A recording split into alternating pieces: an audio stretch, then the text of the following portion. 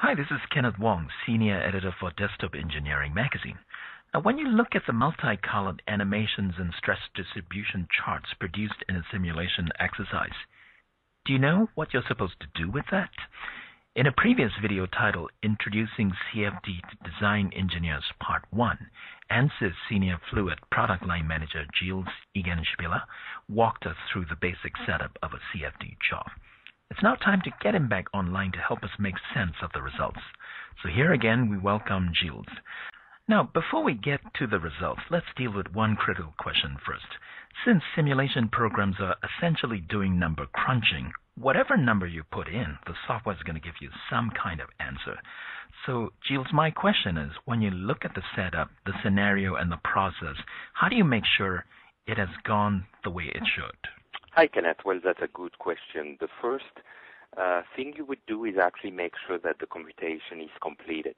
When you look, for example, at convergence plot, making sure that the simulation converged to a solution nicely. You can also look at monitors, for example.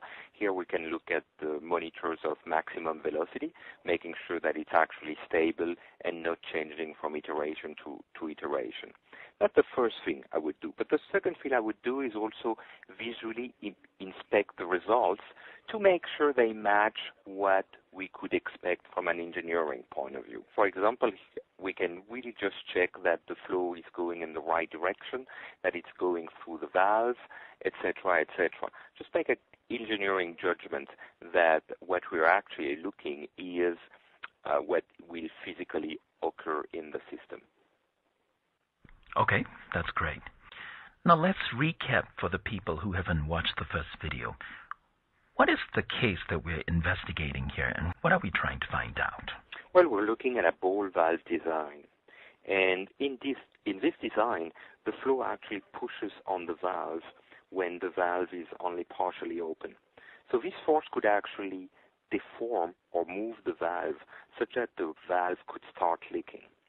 What we're actually doing is simulating the flow behavior inside the valve and making sure that these forces is not too high, that the valve will not start leaking.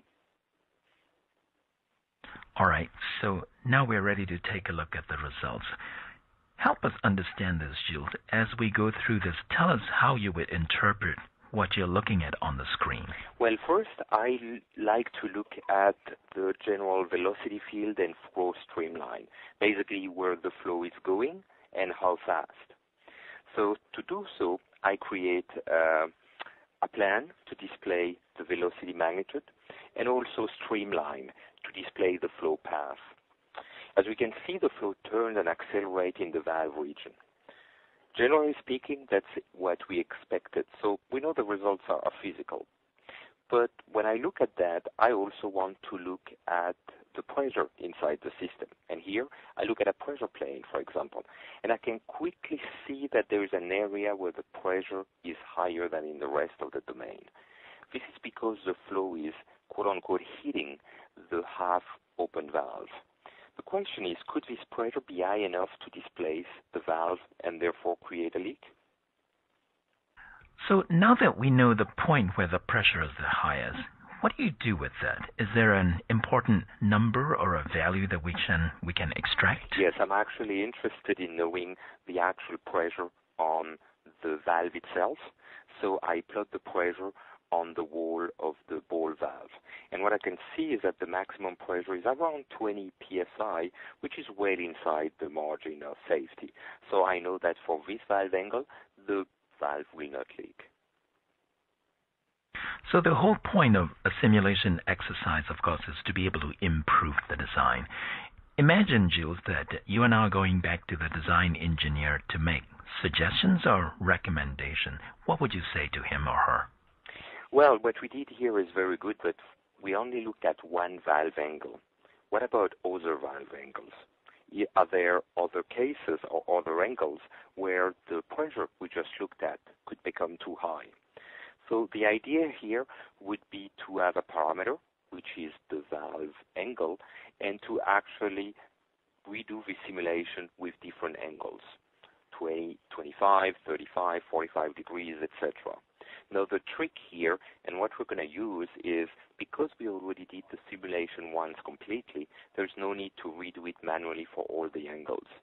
So we are going to use the fact that the software remembers all the setup and the entire workflow for one simulation and reapply this setup and workflow to all the other valve angles, so that in one click we can actually simulate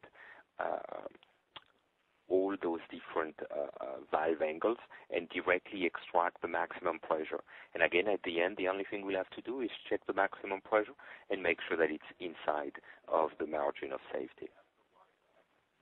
Great. Thank you very much, Gilles.